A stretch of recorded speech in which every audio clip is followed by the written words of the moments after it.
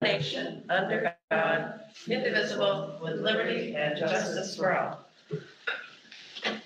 All right. Next, we're still doing the public input the way we have been. You want to? Yep. You want me to read it? Oh, I gotta read it. Are we ready? We'll be in a second. I gotta find the public input.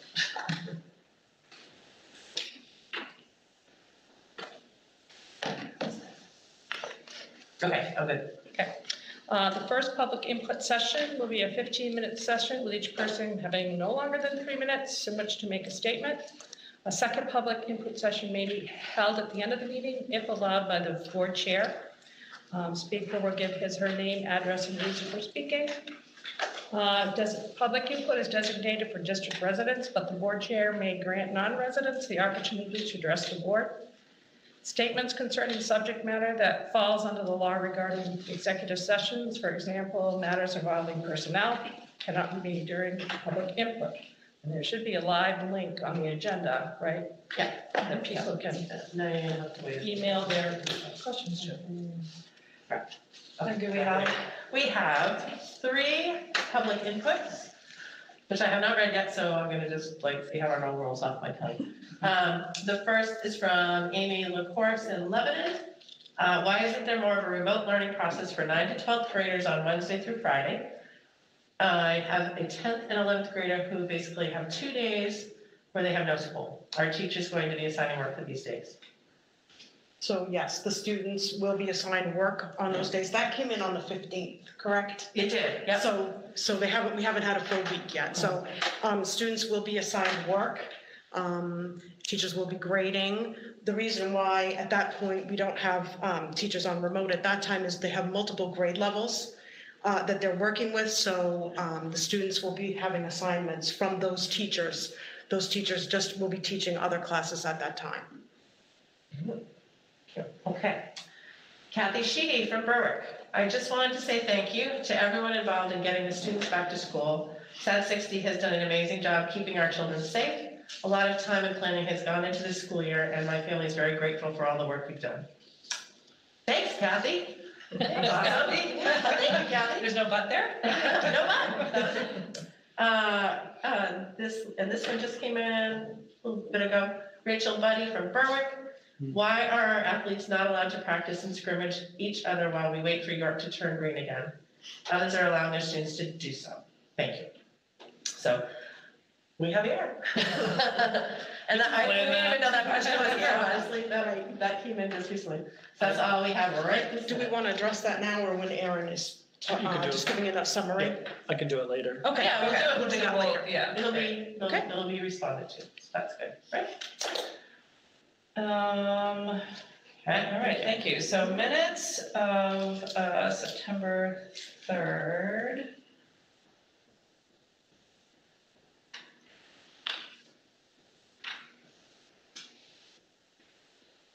I'll make a motion to accept the minutes of September 3rd. A second. All right, I thought I had one. I did not. Okay. Since I can't see everybody, we'll do a roll call. So all in favor, Linda Corliss? Yes. Travis Dwyron? Yes. Rebecca Hopper? No, not here. Stephanie Hagenbu? Yes. Nancy Newbert? Yes. Joanne Potter? Yes. Lynn Manley? Yes. And me, Denise Mallett, yes. All right. So I really want to say thank you because that's probably one of my first not amended. So Yeah. And I spelled Travis's name right. That's okay. We've got a whole bunch of donations. We do. Wow. Awesome. Yeah. Okay, so we've got a donation from Green Truck Farms to the Community Lunch Fund for $1,000. Mick Body Works and Truck Repair to the lunch program for $500. Raymond and Evelyn Pelletier to the lunch program for $500. Arundel Ford for Noble the lunch program. First Parish Federated Church for the backpack program for $2,000. Marcel and Jonathan Paletta for the backpack program for $1,000. Katie McClay for a book donation of 465 new and gently used books. Wow. Crazy, huh? That's awesome. Yes. That's great. So we do need a motion on that. I make a motion that we accept the donations and put them in the appropriate I'll accounts. second it. Great. Linda Corliss, Yes? Travis Dwyran, Yeah, my only question is, do we have to do it for each individual one, or are we good with batching them all together? We can batch them, because I'll put them specifically in the motion, and Okay. it's fine. It's all, it'll be spelled out. Yes. Stephanie Hagenbu, Yes. Nancy Newbert. Yes. Joanne Potter, Yes. Lynn Manley, Yes. and Denise Mallett, yes. And thank you, those are very generous Huge. donations. Huge jump, yeah. Opening day enrollment numbers. Okay. Very curious. Sure. So this was done on Monday for this does not count orientation. It's just for Monday, which was our first official day. So North Berwick had 96% attendance. Hanson had 96% attendance. Lebanon Elementary, 96% attendance. Hussey had 97% attendance. Knowlton School had 93% attendance. Noble Middle School, 100%. Whoa. Wow. Noble High School, 96% attendance. So those were, And that means at school if they're at school or And remote. remote if Yes. they're remote. So Yes. I have some questions about that because I had heard from a number of people that like their kids were in class, but they were still getting messages that they were not. Is that something that you feel like was fixed at the time, or is that possibly a part of those numbers? I think it's been fixed. Okay. And I think it played into these numbers. Okay. Yes, Wow, that's great. it is good, yes. And other feedback on Sure. how things So are going? we will go through a few things. We wanted to make sure, well, first of all, we'll start with enrollment. So enrollment right now is 3,014 students. And that includes our remote and our in-person, but those are somewhat moving targets. I think by October, we'll have better numbers for you. We are still getting some daily, we're getting some requests to go for homeschool, then we're getting some requests to come out of homeschool. So I think by October, our numbers will be more settled with that. Homeschool or remote? Remote. Remote. Home, school. Like- We have a few that have come back from Okay. homeschool. Oh, gotcha. Okay, So even it's better. just, they're both moving targets right now. And what, So- do you know what we were last year at this time? Last year, I believe it was 3120. Okay. Sue, Yeah, around there? it's, Yes. I'll have to Yes. look. But I can find it for you. Okay. Carry on, I'll find it. Okay. All right. And let's see. So a few other things we wanted to just share with you. We know attendance is a piece. We've done an average of staff attendance, and our staff attendance from Monday to now has run 1.6% that haven't been here or less. So we're around 99% with staff. Some of those absences have been staff that are on maternity leaves or recovering from surgeries. There was a jury duty in there. So those types of things, because I know we wanted to really look at attendance for everybody across the board. So those are those pieces. We have had, we are still working on transportation, and I think Brenda's on to just give an update on transportation. Brenda, do you want to share a little bit about that? Sure. Good afternoon or good evening. So we've been working really hard. Right now we have about 1,100 students on buses. We have the highest numbers, of course, on our elementary runs, and we're still working with new registrations. We only have 44 students left on the wait list, the original wait list that are K to 5. And the new registration list, we have 12 elementary and 12 middle high school students. We did have food delivery on Wednesday, and that went extremely well. And we've done some stuff with dismissals, dual zone dismissals for the high school because it was so many buses to dismiss at the same time, and that's going very well.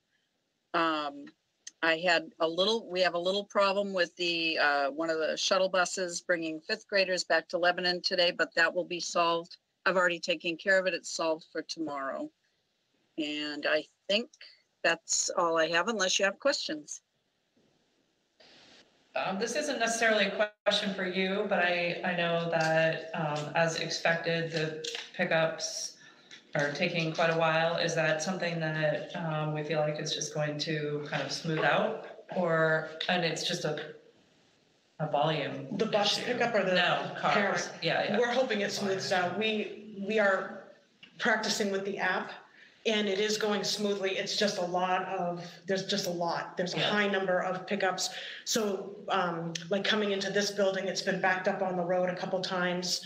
At Huzzy School, they're doing construction right across the street, which has compiled the issues at Huzzy School that we always have at dismissal anyway. Knowlton School, same thing, it's been out on the road.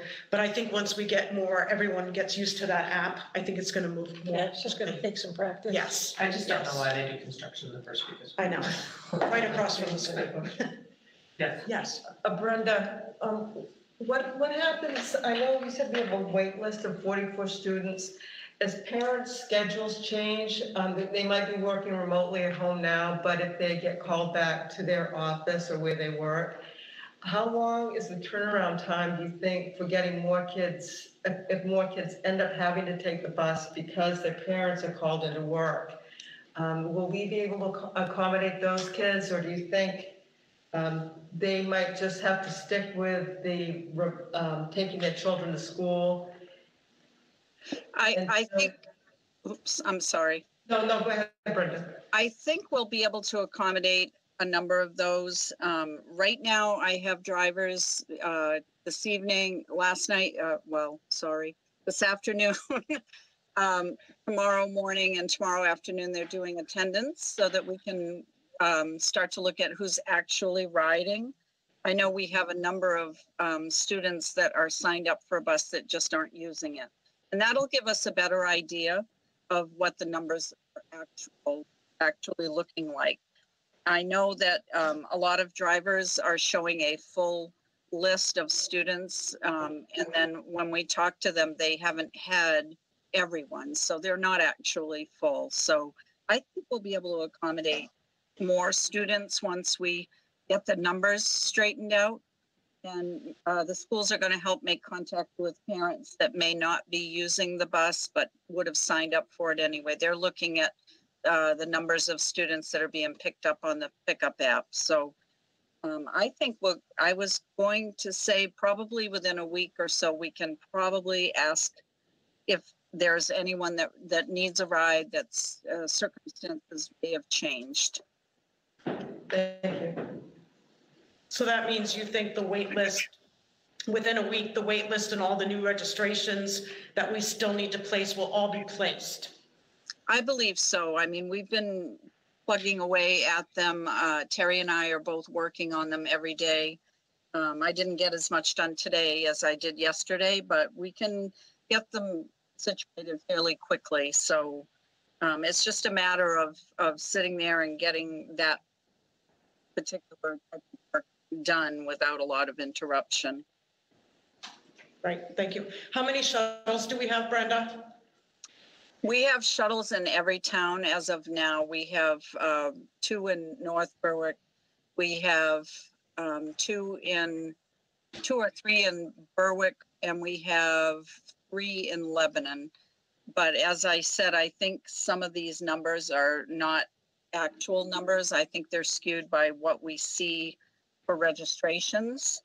And I have one of the Berwick shuttles that we've set up. I don't even think she's needed to shuttle. I think she's been able to take all of her students with her regular run. So I think those numbers of shuttles might go down, but we'll keep them in place until we know that we can take everybody that needs a ride.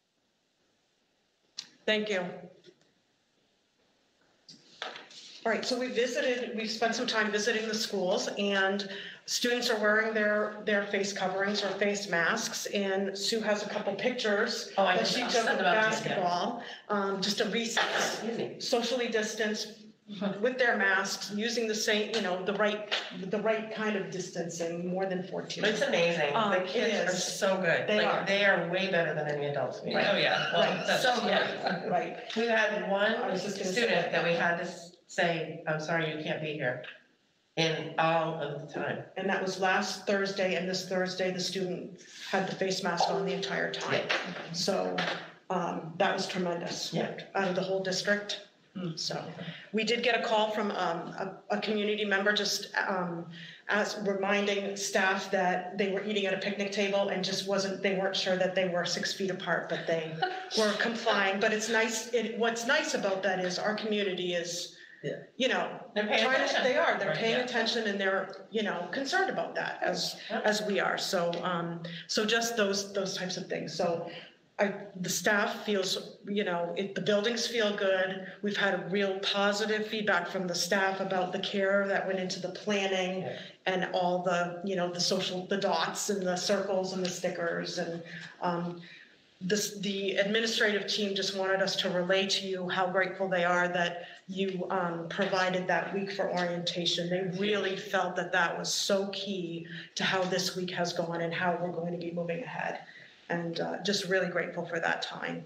So that's that. Well, the feedback from a senior is that week 1 was better than he thought, and the in-person day was way better than he thought it was Okay. going to be. So, Okay.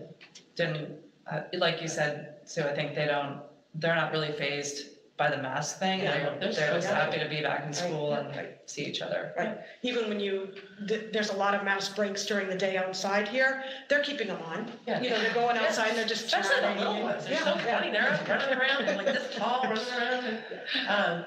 And the other thing that's really been sort of, the administrative team has been doing this all summer, like we've been working nonstop all summer. So we feel like it should be January, but we're in this first week of school. Right. So there's lots of things that as we go forward will be tweaked, just to make sure that we meet the needs of stuff. But we're just at the very beginning. Yeah. So, but the kids are excited to be back, so it's nice to see them. Right. And Aaron is here just to give us an update on athletics. We've had quite a bit of different none, right? That's the information about athletics throughout the summer. So Aaron's going to give us the latest information and answer some of those questions. Sure, that would be great. Thank you for giving me the opportunity to be here tonight. I always do relish the opportunity to come in front of you folks. Most times it's to celebrate things like state championships or individual achievements or school accomplishments. Unfortunately, it's to give you an update this evening on our interscholastic programming. Sports are in fact going on. They're just not being done in a traditional way at this point. So I'm here to give you an update on that. And obviously, if you have any questions, I'll be more than happy to take those on tonight. And what I can't answer tonight, I'll be more than happy to go dig and do some research and get that information to you. So just wanted to start off by saying that York County, as you know, is designated yellow at this point, which for schools is a hybrid model, and we're currently in that. Everybody understands that. But unfortunately, a yellow score for athletics means red. This decision was made by the Maine Department of Education, Maine Department of Health and Human Services, Governor Mills, that whole conglomerate in the decision-making process made the decision that yellow means red, which essentially means no games, no practices, no in-person coaching or no in-person functions.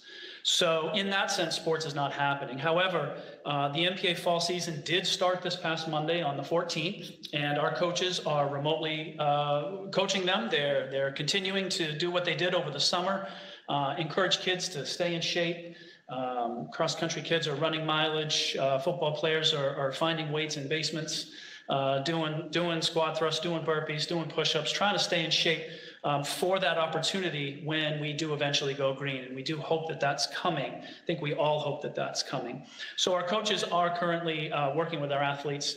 A lot of Zoom meetings, a lot of things going through Google Classroom. Our coaches are remarkable in that sense. They do a wonderful job of engaging our students in this new age of the COVID-19. So we're hopeful that when we go green, that we do get that opportunity. I'll talk to you just briefly about what we're ready to do when that green color comes. A couple of things. If we do go green, or when we do go green, the league that we're in, which is the Southwestern Maine Activities Association, the SMAA, has made a blanket policy that no fans will be in attendance at our games. The biggest reason for that is student safety. It's not that we don't want mom and dad and family members to come watch children play on the field. It's really for student safety. One of the guidelines that the state has put on us is a 100-person mass gathering limit. And as you can imagine, at a football game, you've got 40, 50 kids on one team, 40, 50 kids on another team. Well, you're almost at your 100. So the SMAA decided that they were going to make a blanket policy and have no fans at games.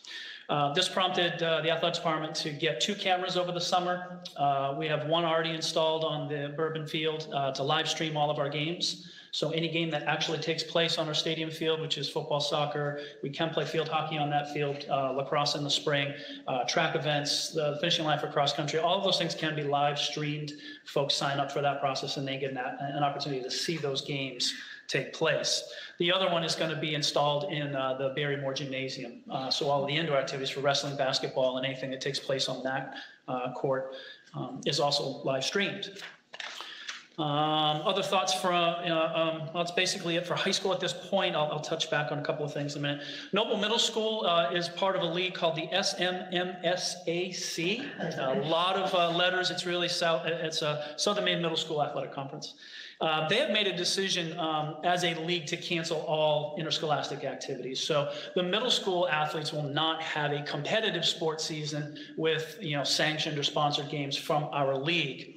So most of those reasons have to do with transportation, the lateness of the games. We're going to play a lot of high school games if we get that opportunity under the lights, and a lot of that has to do with transportation. There simply aren't going to be enough buses to take kids at 2 o'clock to go to an away venue. So, and that was only going to be more difficult with middle school. So the league as a whole decided to basically cancel the fall season for competitive. I would like to propose eventually, when we get to that part, that we explore an intramurals for them. We have almost 100% agreement from our middle school coaches who were designated to coach this year that they would be more than willing to work with our middle school athletes in some sort of intramural fashion. We're continuing to shape that. If we're ever given the green and the opportunity to do this, I know our coaches would relish that opportunity to have those kids roll out of school and do some intramural. Those would be voluntary, of course. Like I said, all of the middle school coaches are on board with that. We understand that transportation is still going to continue to be an issue in terms of an activity bus.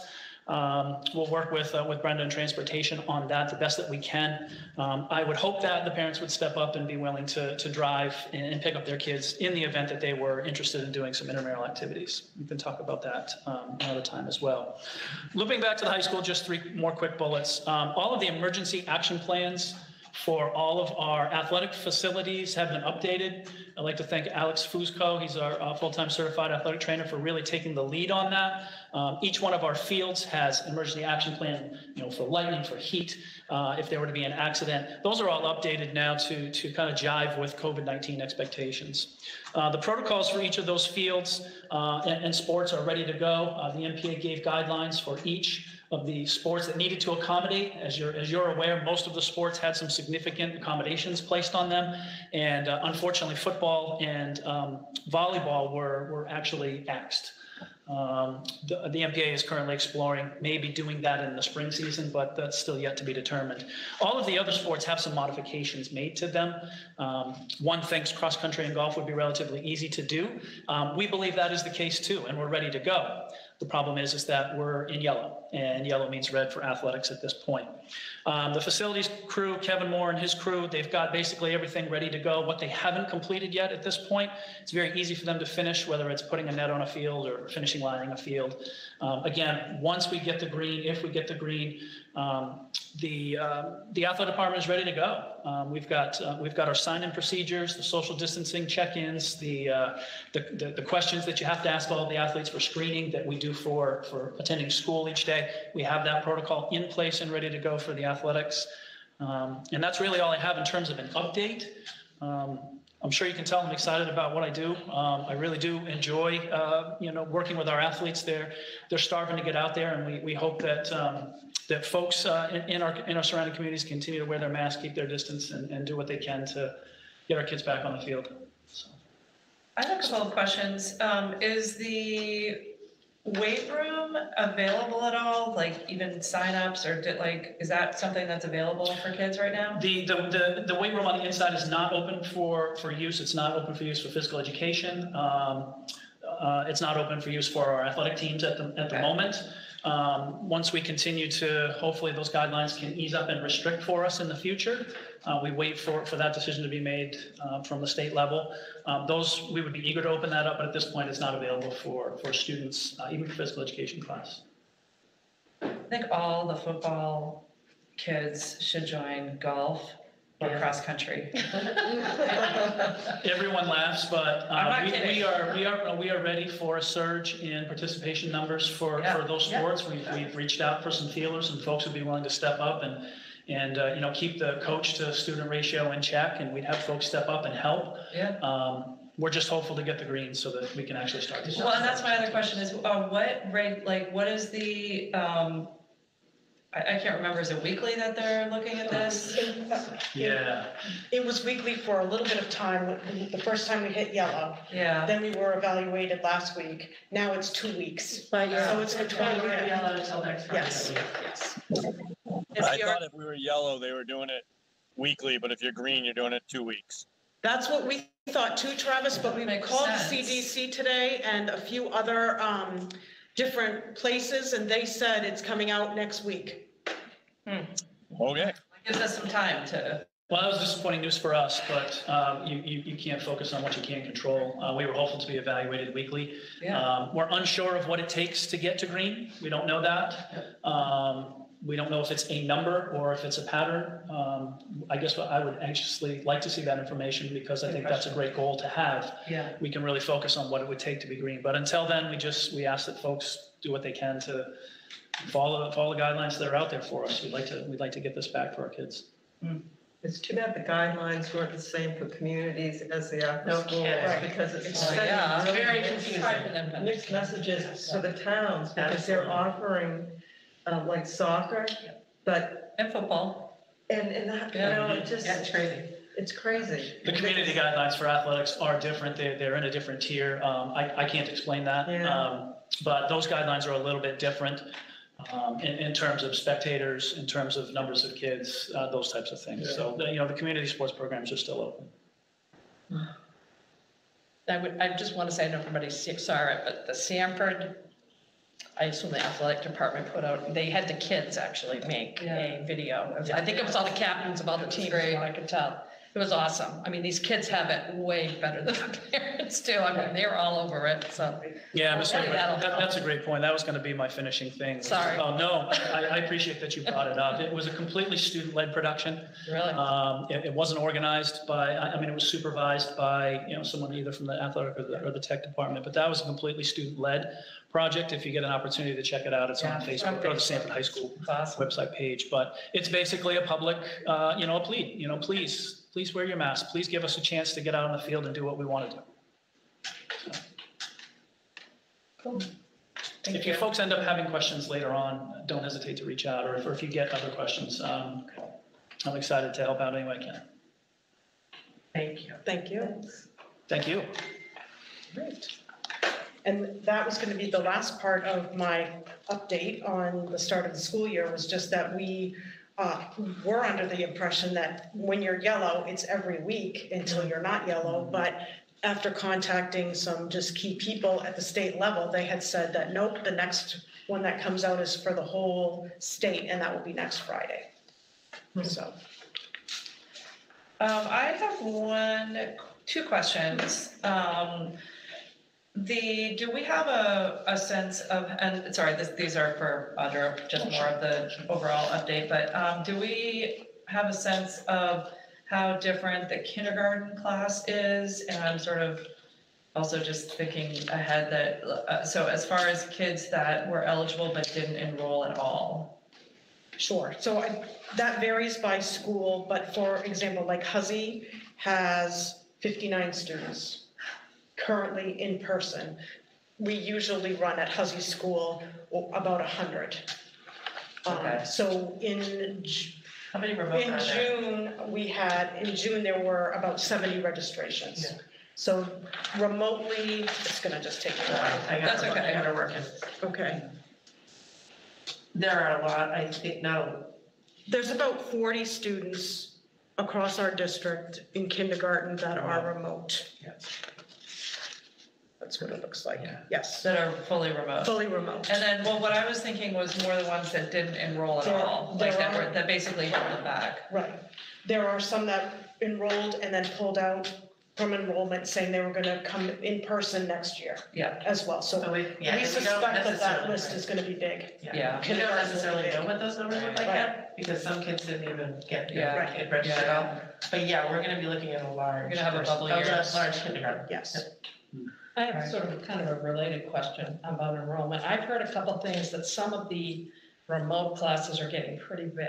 They are. 25, 26 kids. Yes. Yep. And Do we have any plan, like maybe splitting some of those and getting another teacher there? We're or- looking at adding some supports in to help like with the literacy block. Yep. Because that's the time consuming piece. Yeah.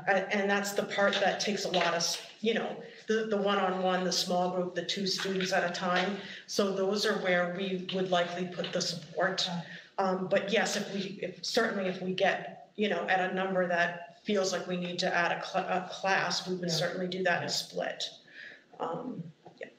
That sort of leads into my other question was, how are we looking at overall staffing? Do we still have vacancies? Do we feel like we've filled a lot of them? We have filled, with the nominations tonight and your approval tonight, we're pretty Don't filled. say no. Yes, we're pretty Don't filled say no, at the don't say moment. no. However, if we have a surge of students that want to go remote and we don't have a teacher that we can pull from in person to go remote, because sometimes if it's like, say if you have 15 fourth graders who all of a sudden across the district go remote, then you have a teacher that you could potentially have go remote as well. So if we have those opportunities, we would certainly take them rather than necessarily hiring somebody. But if we have to look at making smaller class sizes, and if we have to hire, we'll advertise for that. And some of that comes out of the CRF funds. Yeah. And the CARES Act, but some of them, may not fully be covered. Yeah, there's a lot of coming and going. Hopefully it calms As we down. figured out. a bit. Yes, You know? yes, right. I think just with the feeling that we are getting with parents feeling like the schools have been very safe and very purposeful in how we went about planning the buildings, that hopefully over time, some of that confidence, will come back. Just because, the unknown in the community is scary sometimes, just with what's going on, so. Thank you. Thank you. All right. So employment, and just before we do all these, can I be reminded what we need to vote on, and can we do them together? Yes, So, yes, the okay. new hires Okay, are all we have. We don't okay, have any resignations or retirements, okay, so that would be the only motion for those. okay. Okay. All right, so we have Kristen Zarelli, who is a new Noble High School guidance counselor. She was previously an ed tech in Gorham, in ed tech 3, while she was getting her degree. So she joined us last week. Amanda McDougall has joined us at the 4-5 building, which is the middle school. And she was the case management director at Compass Behavioral Health. So she has joined us as the school counselor. And then we have Tina Demers, who worked as a speech and language clinician in Lisbon School Department.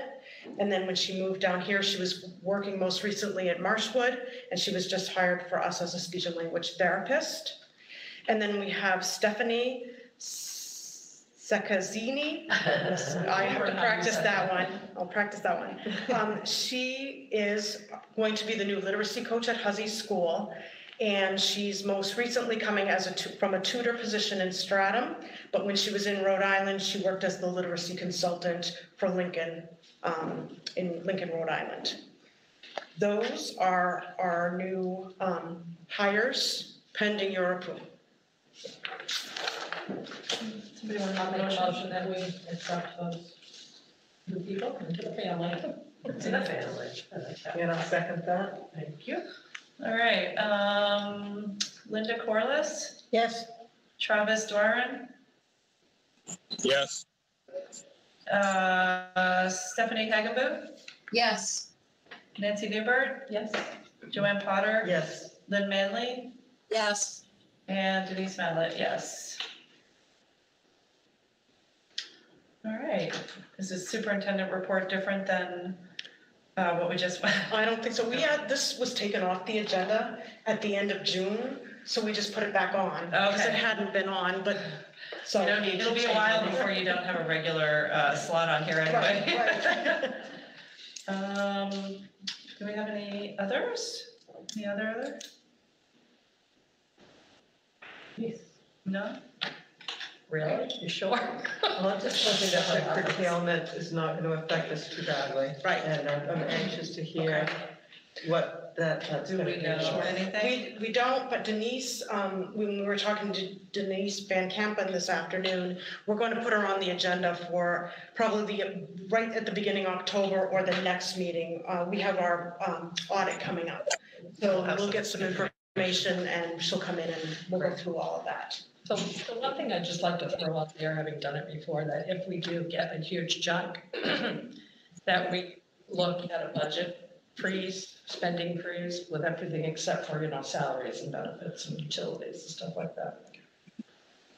I would rather do that than have to cut positions, because I don't think we can afford to do that. Right. Well, it'll be interesting to see how, if the CARES money goes into next year, and that will have a big impact. if it doesn't. Right. Yeah, right. So I do have one other. Can we get an update or a status on the subcommittees for the facilities and finance and budget, or not budget, building committee that we were working on that has kind of disappeared now? Yes, we'll get a Google document out. I thought that went out before, but we'll get that out tomorrow. Do we have any timeframes on when we're going to start those meetings back up on the facilities, or are we still in a holding pattern? I think on the facilities, we were in a little bit of a holding pattern since the last conversation with the architect. And the facilities and finance, we can have initial meetings, but we haven't laid out the kind of the budget schedule quite yet to start Yeah. that. Yeah, it was more or less the other aspect is I know we had some timeframes and stuff like that we were trying to meet, and we've kind of disappeared for now. So Right. I would love for our next meeting just to have a little kind of refresher from facilities and Okay. finance perspective, Sure. because it's Been a been while. a while. I don't really Okay. remember where things left. Well, the construction committee, we had kind of, put it in hold anyway, because we weren't gonna put it to vote. Right. So, That changed not things. really much we can do. But we can still update. Yep. We can go through and get everybody up to speed again. Maybe even just a reminder where it held, like where were we when it? Okay. So just all those committees, just an update on where we are. Yeah, and Okay. then how we, I guess what we need to do going forward. Right. Who wants to join what committee? Yeah, we have some new members we want to assign a committee.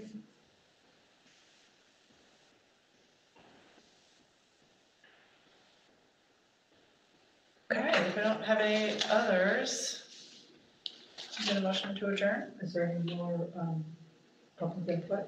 Oh, There was not more public input from when I just checked it. Okay, Okay. well, I'll make a motion to adjourn then. I'll second. All right. So who was that? I made the motion. Okay, and you second? Yeah. Linda Corliss, Yes. Travis Doiron, yes. Stephanie Hagenbu, Yes. Nancy Newbert? Yes. Joanne Potter? Yes. Lynn Manley? Yes. And Denise Mallett? Yes. Not bad, Kim.